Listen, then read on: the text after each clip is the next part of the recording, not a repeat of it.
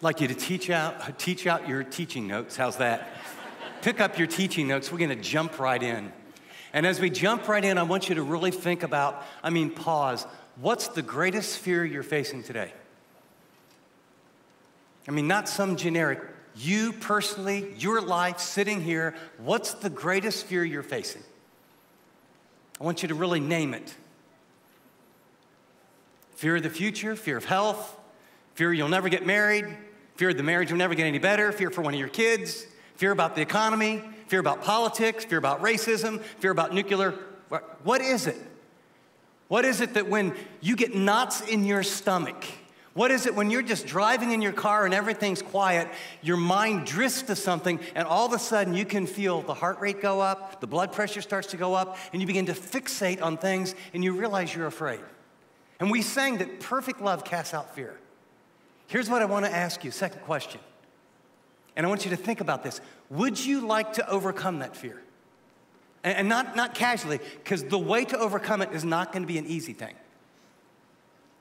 But I want you to really think and even say a little prayer to God.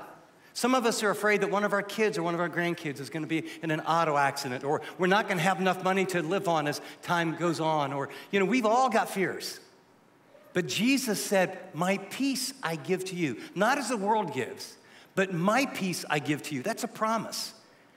Isaiah would foretell, God would keep those in perfect peace whose minds are focused or stayed on him. The most common command in Old and New Testament is fear not, be not afraid. And it's usually followed because I am with you. So how do you experience God's power and presence that eliminates fear in such a way that in the midst of storms, you're not a slave to fear? Because so many of us are.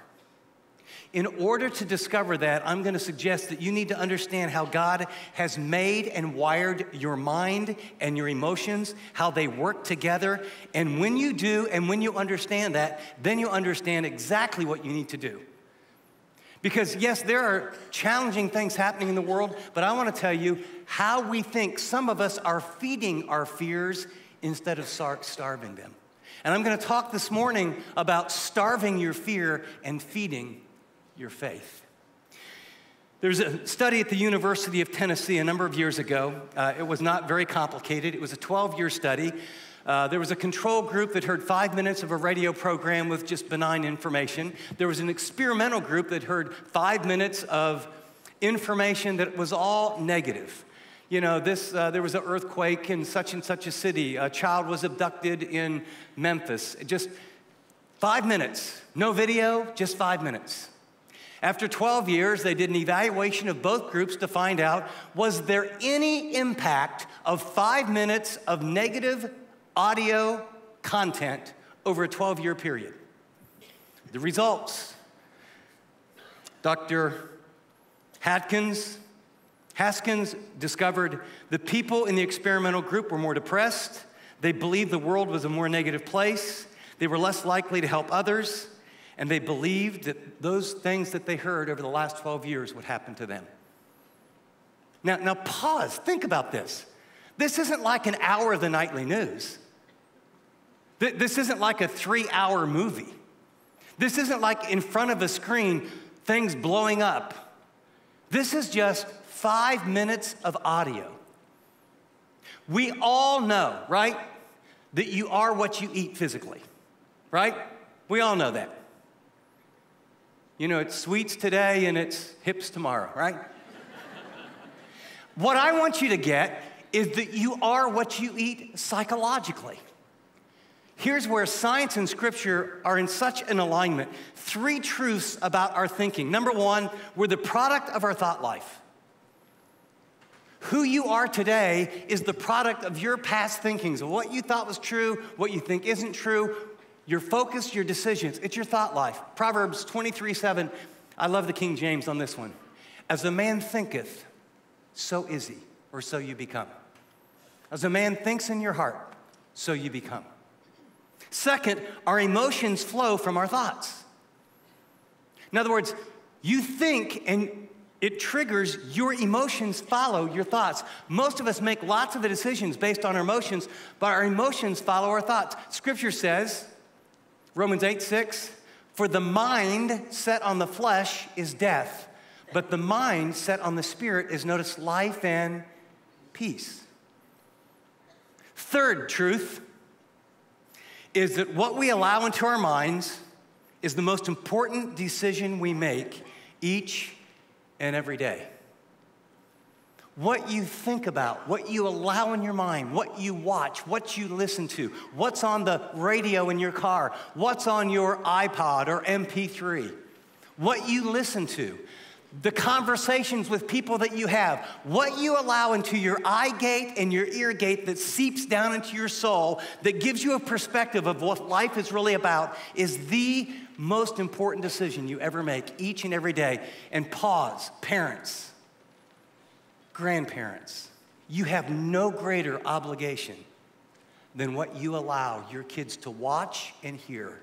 And every parent, or if you're a grandparent with a lot of kids in your house, in the appropriate kind, non-kamikaze, non-Nazi attitude, in a loving way, you need to know what's on their phones, you need to know exactly what they're watching, and you need to build a trust relationship, and you need to have certain filters. There is a world out there seeking to capture your sons' and daughters' hearts, and it happens when they're unsuspecting. It happened to one of my sons in high school, and actually one of my grandchildren just last year. Something popped up, and some predator came after a little girl. Thank God her parents are very diligent. So what goes into your mind, what goes into the mind of people you love you, is paramount. And what I want to encourage you is that what you allow to go in your mind in many ways is what is creating or feeding your fears. As you turn the page, the Apostle Paul, remember, he's speaking from a prison cell. His life is very challenging. It's very difficult, and yet he has this amazing peace. He's writing to this church that he loves very much, that has grown, and he has a wonderful relationship. They've sent a financial gift that we'll learn about next week, and he's saying thank you. And as he's saying thank you, he finds out there's some disturbances and some relational conflict, and he's trying to help them live in peace, live with joy, live with love. And in the anxiety of the Roman world, in a world that is filled with violence and injustice, especially for a follower of Christ, he writes to them and he's going to teach them, this is how you might underline in your notes, choose. You choose peace. It's a gift, but you got to choose it. In a very broken world, in a violent world, in an uncertain world. He says, finally, brethren, whatever is true, whatever is honorable, whatever is right, whatever is pure, whatever is lovely, whatever is of good repute, if there is any excellence and if anything worthy of praise, here's the first command: let your mind dwell on these things. I'd like to underline these key words. Underline the word true in your notes: honorable, right, pure, lovely, and then anything worthy of praise. There were about 5 or 6 classic virtues in the Greek world. He's borrowing from them, and then he takes this Old Testament theology, and what he's saying is, there's a way to think about life, but this is how God wants you to think about life, and this kind of thinking is, we're going to learn what it means in a minute. This is what I want you to dwell on, to ponder, to meditate, to review, to fill your mind with. And then he's going to move from their thinking to their behavior. The things that you have learned and received, heard and seen in me. Here's the second command: practice these things. Notice, they weren't just sitting in a room listening to the Apostle Paul. The things you learned, in other words, they had an appetite, they took it in. That you received, you actually applied it. The things you heard, they heard him talk, and you saw, they watched him model it. He says, I want you to practice the very kind of teaching and lifestyle that I had. And then the very last line, he says, here's a promise. It's not the peace of God this time. What is it? The God of peace will be with you. In other words, the God of shalom, the God of blessing, the God who gives favor, the God who protects, the God who wants to give you the very best in life. Not just will he give you his peace, he'll be with you. And so here's what I want to do. This is one of the most important messages that I'll ever get to give anywhere at any time. Because think of this. I don't know if the Lord's going to come back. I don't know if I'll be here 2 years or 5 years or 10 years from now. But here's what I know about me, and here's what I know about you and every person watching this. You are the product of your thoughts.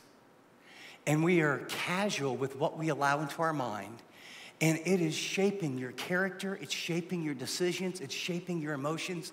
And if you and I would get very, very serious, he's going to give us 6 words, and I'm going to define each one, and then I've created a little question out of each one that you and I could say, if you took this seriously, before I let this in my eyes, in my mind, or in my heart, or in one of my kids or grandkids, or in my house, I'm going to ask one of these 6 questions. And if the answer is, this is good, it comes in. And if the answer is, it's bad, it doesn't. And here's the deal.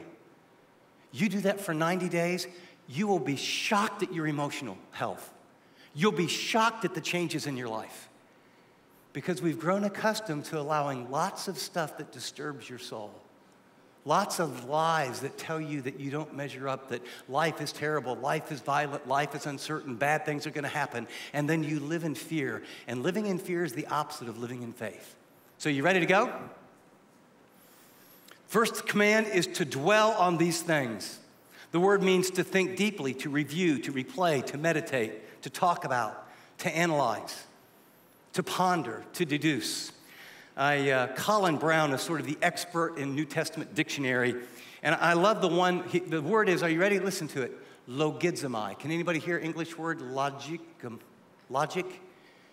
It's a word, he says, that's not unemotional or philosophical thought, but it's the very process of reasoning and the deduction which separates good from evil. It's dwelling on what you see, what that movie, that Netflix, what comes on the screen, the email, the blog, and asking yourself, dwell, ponder. Here's, though, the things you want to dwell on. Number 1, things that are true. This word means objectively true, that which conforms to reality, versus things that are deceptive, illusions that promise peace and happiness. I want you to think about, okay, so what do you know is true? So it would be pondering and dwelling on Scripture that's true. It'd be pondering on some truth about your life. This morning, I don't know if you all ever have this. Do you ever just wake up and feel a bit negative and not know exactly why? Just kind of like semi-bummed out? I mean, I just taught this. I just taught this last night. You would think I would wake up chippy. And you know, I mean, I laid in bed, and it was early, and just this sort of negative filter. And so I decided I would practice this, so I prayed through Psalm 23 a couple times slowly. And when I got done, I felt slightly less negative. And then I had this thought, you know, I've got to do these exercises for my back. Yuck, I hate to do those. And so I decided, okay, I'm going to do that. And then so as I thought, okay, here's what I'm going to do. Whatever verse comes to my mind during all my exercises for 40 minutes, I quote it out loud, passage, passage, passage, passage, passage. And then I decided, you know what? I'm going to declare what's true. I am the Son of the living God. I have an inheritance from him. He's already reserved a place for me in heaven. He's deposited spiritual gifts in my life. I have his peace living in my heart. He has blessed me with a wife that is loyal and loves me. And I just started to declare out loud with verses all the things that were true. And my emotions went, psst, wow, just filled with gratitude. You have to focus on what is true. By contrast, there's lots of premises and lies that over time in our family of origin that we tend to believe. In a book by Tommy Newberry, it's the 4-8 principle. It's about this verse. He lists some things that we tend to unconsciously tell ourselves that produce emotions that are negative and often fear. Things like, I'll never be happy again. This is just the way it is. This probably won't work. You know, if I had more money, it wouldn't matter. I would just probably worry about it. I don't have what it takes. This always happens to me. Well, the honeymoon is officially over. He doesn't love me anymore. I'm not worthy. I'm just not very creative. My back is always going out. I like that one. I have to just accept my limitations. You know, I never say the right thing. That makes me so sick. If that happens again, I'm going to be so mad. We can't agree on anything. He doesn't find me attractive anymore. I just don't think I have what it takes. I always seem to blow it when it comes, I say the wrong things. Well, I guess do you hear those things? Those are things that you and I tell ourselves. I don't measure up. This marriage will never get better. My kids, my dad was like this, his grandfather was like this. I've got this addiction, I've tried hard, I just have to live with it. Here's the deal. If you think you can, or if you think you can't, you're 100% right. Ponder that. You're the product of your thought life. And by the way, this is not positive thinking. All the positive thinking, there's big elements of truth, but this is thinking way beyond what's positive. This is what's true. This is what God has said. Some of the lies that you all believe, they're very, very subtle, and they're mixed with truth, like, I will be a complete failure as a parent if my children do not get into a very exclusive school and go into a profession like a doctor or a lawyer, etc. I'll be a failure. And it produces anxiety, and it produces pressure on your kids, and it produces amazing things that are super unhealthy and very dysfunctional. For many young people, they believe a lie that goes like this. My life will be a complete failure if I don't get into a prestigious school by getting all A's in all AP classes, because I will bring shame upon my family, and I will be a failure, and therefore my life isn't worth living. And that's why we have a level of I think the second highest cause of death among teenagers is suicide. And in this area, it revolves around that. I can never be happy unless I get married. I will never be happy until we own our own home. My life will be miserable unless it's this premise thinking. Premise, that some activity, some success, some upward mobility, some job, some patent, some win-then thinking. And so now you're trapped into a false belief system. Now, are those things necessarily wrong? But listen to the difference. Here's the truth. It would be nice if one of my children get into an exclusive university, by the grace of God, walk with him closely, and are used by God in a profession that would bring glory to him and happiness to them. It would be nice, but it has nothing to do with my value as a parent. It would be nice if I get into one of those kind of schools and keep my grades up, but I'm going to do the best I can, but my value isn't dependent in any way on my grades, my athletic ability, or my musicianship, because I am sealed and delivered and approved by the living God. I'm on my way to heaven, and he has a purpose for my life that may or may not include that. Do you see the difference? You believe a lot of lies, and your kids believe a lot of lies. And they're embedded in movies, and embedded in texts, and embedded in Twitter, and embedded in Slack and Instagram. And you have to focus on what is true, and you will see a world of difference in your life. Second, the preview question then is, when you're watching or listening to something, you ask, is this true or false? Is this true or false? I'm going to spend the most time on this because all the others flow out of this. Here's an illustration.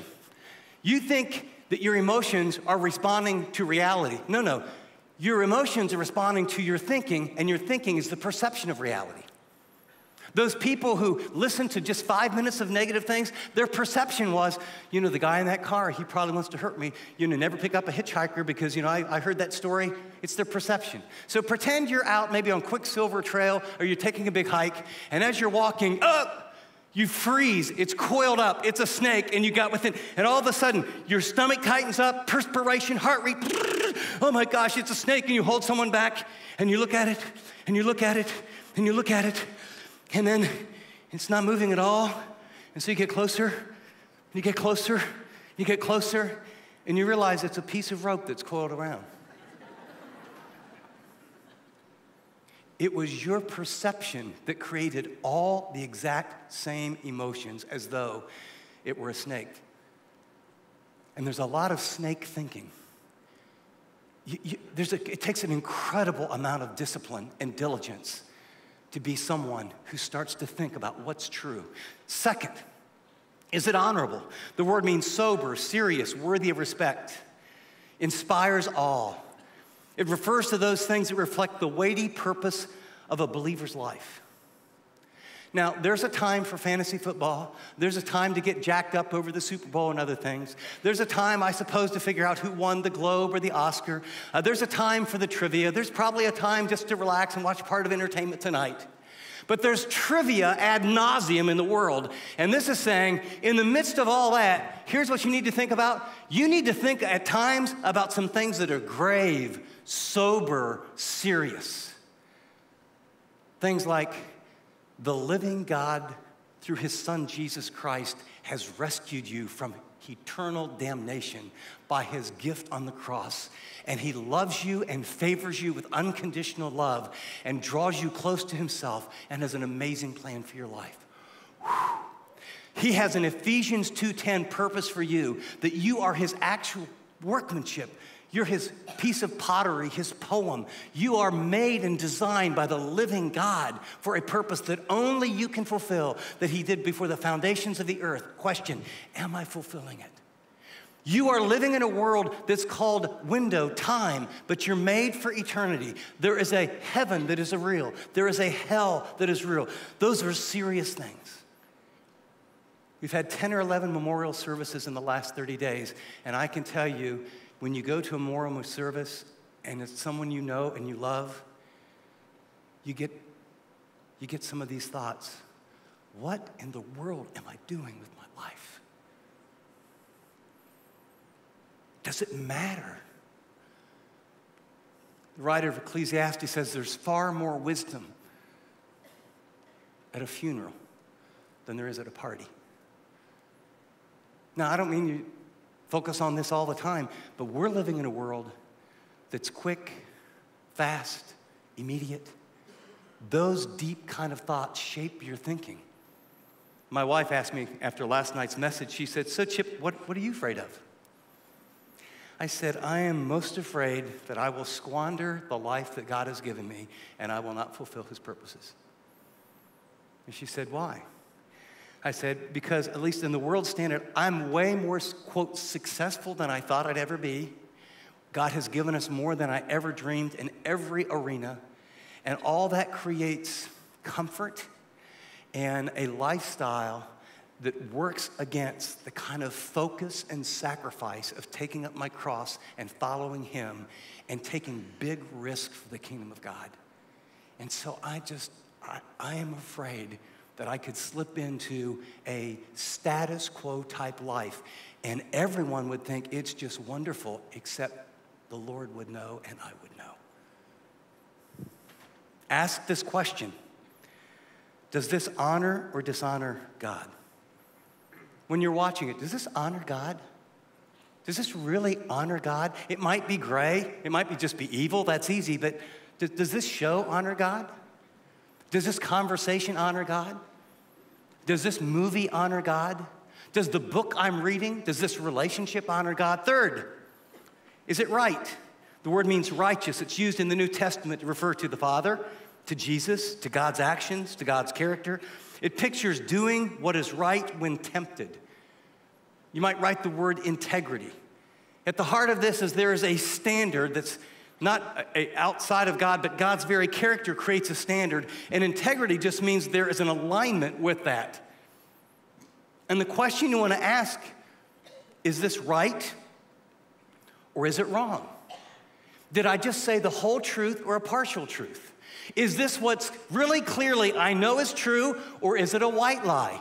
Is it everyone does this on their taxes and that time is coming up, or is it absolutely pure? Is this I'm padding my expenses just a little because I can kind of justify it and I know and get away with it, or in fact is this integrity? We really love each other, but are we married or are we living together? Is this recreational, just sort of a spicy 49, 50, 51 shades of gray?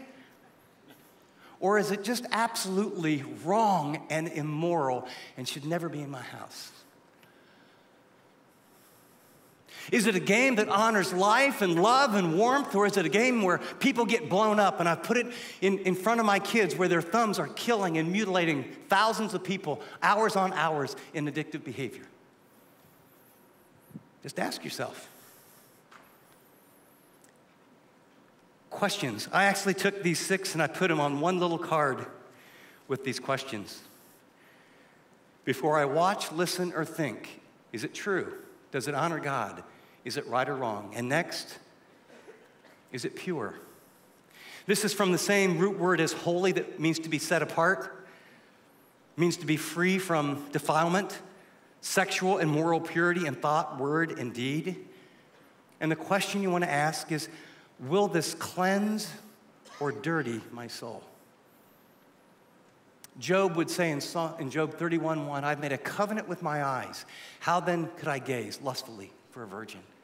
David in Psalm 101, about verses 2 and 3, he says, I've committed before you, Lord, to live a blameless life, and I will set no worthless or vile thing before my eyes. Can I just say something, and we won't belabor it? If you have a porn addiction, just get help. All the research is that it is as addictive as cocaine. And trying hard and really intending and wanting to break a porn addiction is not something you'll probably do on your own. No one else has. And it produces fears, and it multiplies into lies and cover up. And it's no less addicting than if you were sticking a needle in your arm. And it's a pseudo-intimacy that will destroy your relationships. And so God's heart would be, I want you to see sex as holy and pure. The Bible says God made it. He loves it. But the marriage bed should be holy. He wants what you watch. Not just porn, but the kind of movies. And not just the sexually explicit ones, but what about the ones that they sort of suck us in by, you have this kind of mean guy married to this wonderful gal, and she falls in love with someone who's really not her husband, but he's a nice guy, and she's a nice guy, and he's a jerk, and we find ourselves rooting for them in their affair. And you know what that does? Tick-tock, tick-tock, tick-tock, seed planted. The enemy's very shrewd. The battle for your life is not out there. The battle is right here. The weapons of our warfare are not fleshly, but divinely powerful. And we will take every thought captive to the obedience of Christ. And that's why if you have a teenage son, in fact, in our day now, if you have a teenage daughter, you have to open the phones and have a conversation. And you need to do it in the next 24 or 48 hours. And sit down and talk about, your mind is so precious. And you are so precious. And the kind of addictions and the kind of information and the kind of attacks, no one would take their 12 or 13 or 11-year-old daughter or son or 10-year-old boy and drop them off, like in downtown San Jose in the middle of the night or downtown Oakland and go, hey, I'll catch you later, have fun. And yet when you don't have filters, when you don't have a conversation, when you haven't talked about these things, it's exactly what you're doing. And our kids are dying. Ask yourself, will this cleanse or dirty my soul? And the next word is lovely. I like this one. Attractive, winsome, beautiful. It pictures things that call forth a response of love and warmth versus bitterness, criticism, and vengeance. This is a call to smell the roses, to look at a rainbow, to watch kids playing in a park, to ponder a pleasant memory, to pause with a warm embrace, to put your feet up and read an encouraging book. Yesterday, I'm very excited. I guess it was Friday. I got a chance. Those of you that haven't been around, I just had this horrendous back issue and I had surgery. And I played golf a couple times. So fun. And as I was driving, it was about 6:30 in the morning, and all these puffy clouds. And then it was all red and pink behind them. And I was just driving, and it was just like winsome, attractive, admirable. Oh, Lord. And I happened to my phone, you know how these phones work where they just play songs that are on your phone. You never know which is coming up. And out of the blue comes up a song from a 25-year-old young man who's best friends with my son. And he died of cancer at 25. And the song came on, Restore Me. And I thought back of those memories, and I thought back of what God has done. And it was I just began to ponder his kindness and his sovereignty and his love and beauty and creation. Guess what happened to my emotions? We live close to the ocean. When's the last time you went there? When's the last time you went to the redwoods? Get your faces out of the screens and look at the beauty that God has brought. Ask yourself this question. Will this renew or harden my heart? Again, we're all different. I'm really sensitive. I mean, super sensitive to information. But I wrote in the little VCC Weekly, I had come home and we were going to eat in about 10 minutes. And, I don't know what kind I have, but it was Channel 2. And I looked on Channel 2 and it was like, oh my gosh, someone was killed in Oakland. And then after that, there's like 12 or 13 kids abused and chained and starved. And I thought, man, I can't handle that. So I went to Channel 4 and, got to Channel 4. And I mean, it was like, oh my, this ugly racism things that happen. And then, oh my gosh, that was so negative. I thought, PBS, sometimes they'll give you a more documentary sort of position. All I wanted was to get a little update on the day, and they're showing an earthquake in another country and rescue workers and dogs and pulling bodies out of, in 10 minutes. I sat down to eat, and it was just like, ugh. I found myself disturbed within, sad, angry about the injustice in the world, a sense that the world is completely messed up. Here's the deal. In 10 minutes, everything bad that happened in the globe went on my screen and to me. And I'm telling you, there were hundreds of millions of acts of kindness and children born and people being generous and love given and people caring and kids adopted and food given and fresh water and people pulled out of the sex trade. And all that wonderfulness I didn't see, all I got in 10 minutes was that, and it shaped my thinking. And my emotions did exactly what they're supposed to do. So I don't watch the news. I don't. I mean, the names change, it's all the same stuff. Now, I got to stay up on things. I walk in each morning, get a cup of coffee. I read the highlights of the Wall Street Journal. I read the highlights of the San Jose, whatever it is. And if something really big happens, you get those feeds on your phone. I don't read them. Then everyone starts talking about something. I feel, this must be a big one. And I'll read it and find out what's going on. What you allow in your mind the last 30 to 45 minutes before you go to bed, and what you allow in your mind the first 30 minutes of your day will shape your subconscious, your mind, your thinking. You're either starving fear and feeding faith, or you're doing the opposite. Finally, he says that which is commendable, good report or repute. He says gracious, admirable is the meaning of the word. It literally means fair speaking. It describes things which are fit for God to hear versus ugly words, false words, and pure words.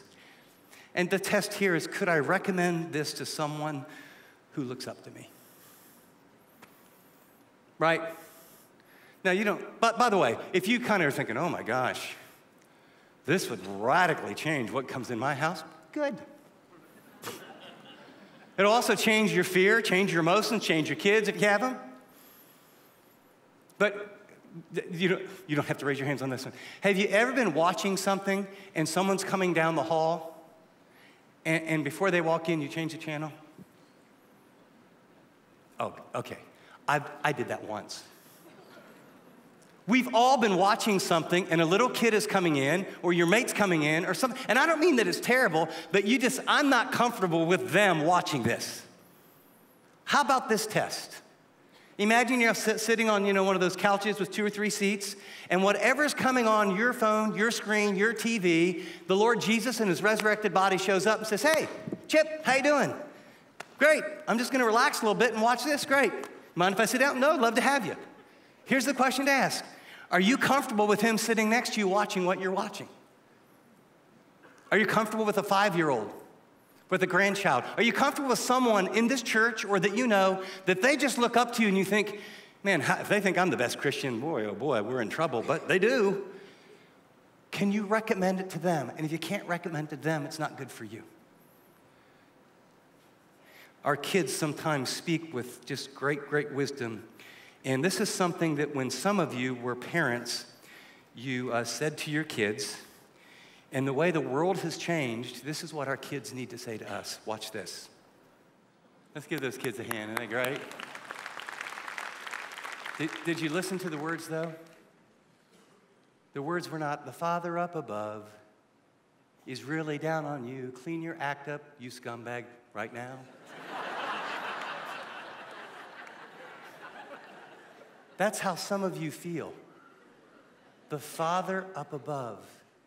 He's looking down in love. When I put things in my mind that separate me from my Father who paid the price and let the Son shed his blood for me, who so longs for my relationships and my purposes and my life to be filled with joy and goodness. When he sees that, the Father up above, he's looking down in love. He's not down on you. It is the shame that you feel that will keep you from acting. We have men's groups if you need help with pornography. We have women who are married to men who struggled with pornography. And for a lot of us, this is just a topic that in your small groups and with a close friend or two, you just need to say, I heard that message, and this is some areas I need to work on. Would you help me? Would you help me keep my commitments? He loves me, and I live a fearful life.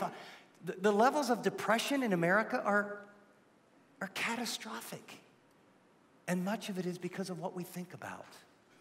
He finally summarizes and said, if there's any virtue or praise, in other words, in case I left anything out, it's sort of a think on anything that has the moral excellence and that will inspire and motivate you to love God and to love others. So everything doesn't have to be spiritual. I'm listening to a book called The Last Line. It's the life of Winston Churchill. It's fabulously interesting. So in my car, I mean, it's a book like this. That's why I put it on Audible. I said, I'll never read that.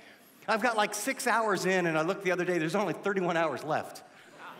But I mean, his courage and what was happening in the war. And I'm listening to another book by John Ortberg on the life you've always wanted. And at night before I go to bed, and it's just 10, 15, 20, 30 minutes, I'm reading about the life of Martin Luther. And just all I want to do is, Lord, how do I fill my life and my mind with good things? Because I will be the product of my thought life. But it's just not thinking, it's then acting. Habitually practice these things. Habitually practice these things. He says, you've learned and received. You had an appetite and you applied. You heard and saw, I gave instruction and I modeled it. And here's why. Your thought life determines your, write the word, future. I don't know what your hopes are, but I'm going to tell you, your future will be determined by your thought life. The dreams, the passions, the joys, the thoughts for friends, for family, for work. The scripture in Romans chapter 8, I put it in the Amplified because it's so graphic. Here's a great truth. Follow along. For those who are living according to the flesh, set their minds, notice the phrase, on the things of the flesh, which gratify the body. But those who are living according to the Spirit set their minds on the things of the Spirit, his will and his purpose. Now, the mind on the flesh is death, both now and forever, because it pursues sin. But the mind of the Spirit is life and peace, the spiritual well-being that comes from walking with God, both now and forever. The mind of the flesh with its sinful pursuits is actively hostile to God. It doesn't submit itself to God's law since it cannot. And those who are in the flesh, living a life that caters to sinful appetites and impulses, notice, cannot please God.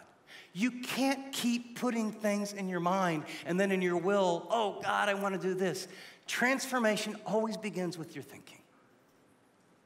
Second, how? It's the principle of mind renewal. The principle of mind renewal. It's a verse we hear a lot around here, Romans chapter 12, 2. And I like this, again, in the Amplified Bible. And do not be conformed to this world any longer with its superficial values and customs, but be transformed, and notice, not overnight, progressively changed as you mature spiritually by the renewing of your mind. Sometimes in some of these illustrations, they kind of get me because I'm getting older. I've been a Christian a little over 40 years. I didn't grow up as a Christian. I'm still doing the most basic things that I did years ago because I'm still struggling with everything that I'm talking to you about. But what I can tell you is, as I have done what I've talked about, the transformation that I've seen God in my life and those I love and those I've had the chance to help. So I have a little card. You can make your own. Before I watch, listen, or think on it, is it true? Does it honor God? Is it right or wrong? Will this cleanse or dirty my soul? Will this renew or harden my heart? Would I recommend this to someone who looks up to me? Will this bring peace or fear in my life? When I went through this stuff with my back, I had a time to really ponder some big issues and look at some pretty big holes that I felt God was speaking to me. And so there was a lie. I've always been, semi-ADD, A-type personality, all those things. It's why I love it here. I'm among friends. You're over the top. When I go to Korea, it's like, whoa, they're more like this than I am. I love it. I just hang out with them. It's just wonderful. And but here's a lie I believed most of my life. I'm a prisoner of the opinions of the important, influential people in my life. I agonize when my best judgment and direction from the Lord is different from theirs. Disagreeing with them will harm our relationship irreparably. So I attempt to please everyone, creating an unhealthy lifestyle. I mean, you could say it a lot easier, like people-pleasing. But part of that is an alcoholic father and realizing, you got to keep the peace, and so you learn clues. And so that's on one side of a card, and it says lie, I believe. Then I flip the card over, and it says truths. Here's the truth. People love me and are for me and want me to live a life of joy, rhythm, rest, and fruitfulness in all areas of my life.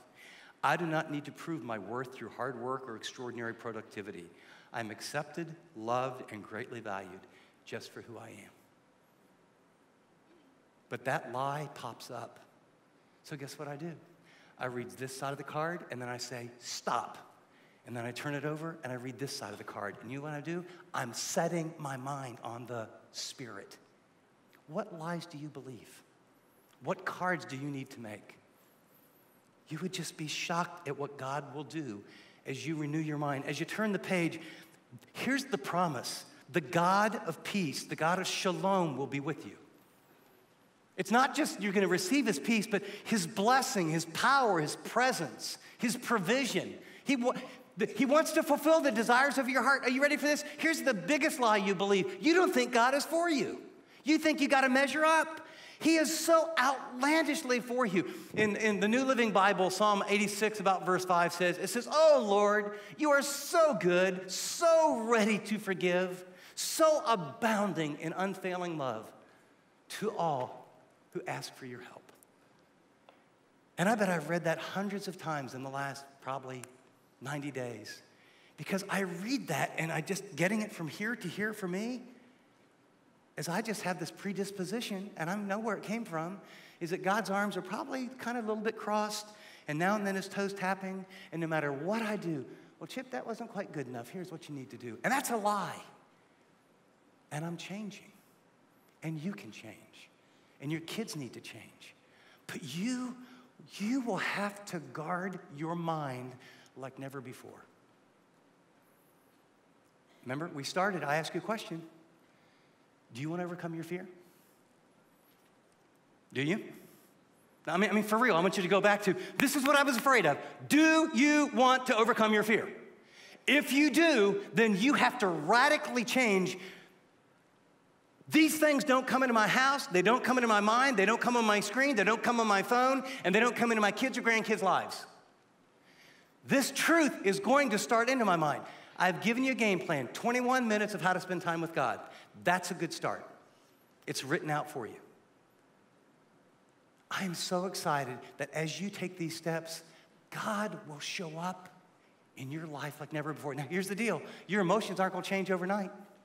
But if you do what we're talking about, I mean, a week you'll go, a little different. A couple, 3 weeks, whoa, a little different. About 30 days, it'll be like, wow. 90 days, people will say, what happened to you? 6 months, 2 years?